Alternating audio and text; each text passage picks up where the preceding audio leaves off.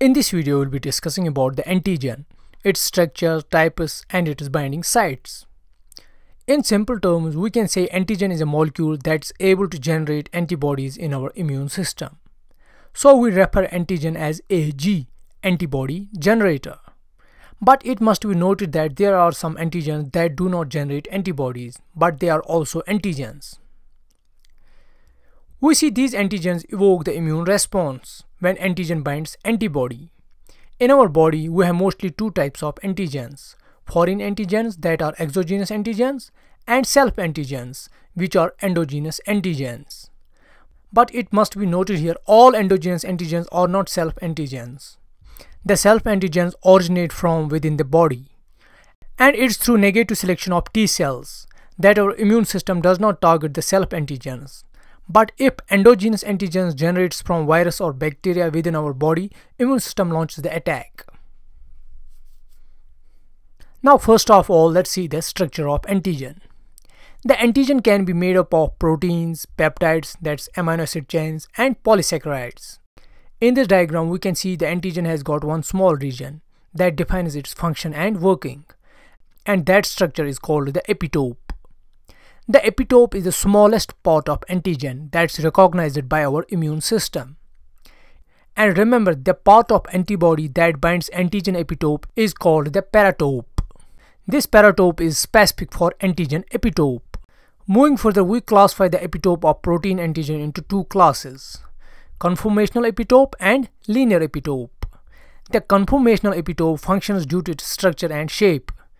So we can say the 3D structure of epitope defines its function. The conformational epitope have vast majority of structures which are recognized by our immune system through their specific paratopes. Here in these diagrams, we see all the epitopes have different conformational structures which defines their function. On the other hand, we have linear epitope, which does not require any three-dimensional structure to work on. The amino acid linear sequence defines the function of epitope alone. We can have different epitopes from linear amino acid sequencing. Like if we say X and Y are two amino acids, then we have the sequence of different amino acids in a way like XXX, YY sequence of amino acids. It defines one epitope. The other epitope could be YX, YXXX, and in the same way we can have different type of epitopes through linear sequencing of amino acids. Now getting to the concept of partial antigen and complete antigen. This partial antigen is also termed as hapten. First we see the complete antigen.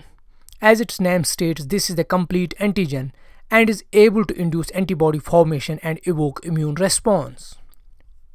Whereas partial antigen or hapten is unable to induce antibody formation. Thus it alone cannot evoke immune response, but it can evoke immune response when coupled with carrier protein. In the same way, we classify haptens into complex haptens and simple haptens. Complex hapten has large molecular weight, it's polyvalent compound and has two or more antibody combining sites. Whereas simple haptens have low molecular weight and are univalent in nature. Now let's jump towards the exogenous antigen and endogenous antigen. The exogenous antigens have origin outside of the body, whereas endogenous antigens originate inside of the body. Either it can be self-antigen or antigen from bacteria or virus.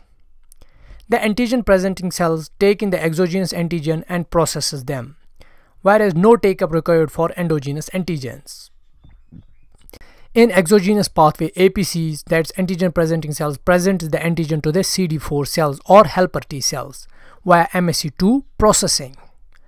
Whereas in endogenous pathway, the antigens are degraded in cytosol, and then antigens are associated with MSC1 molecule of nucleated cells.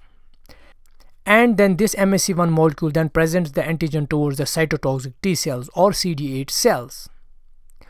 So this is what antigens are and the term is related to it. But there is also a concept of super antigen, a class of antigen that cause non-specific activation of T cells, resulting in polyclonal T cell activation and massive cytokine release. The super antigen video is already in the playlist, or you can find it in the description.